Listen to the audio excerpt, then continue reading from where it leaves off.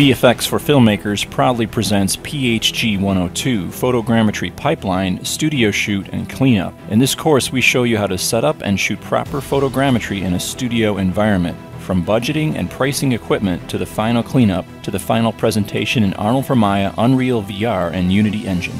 We start with 20-plus year veteran studio photographer Jack London as he shows a step-by-step process of studio setup for those unfamiliar with cameras and lighting equipment, making the most novice filmmaker and photographer a pro with clear understanding of the core concepts and practices. From the shoot, we take our asset through reality capture and then clean up using grab docs and clone work in Zbrush.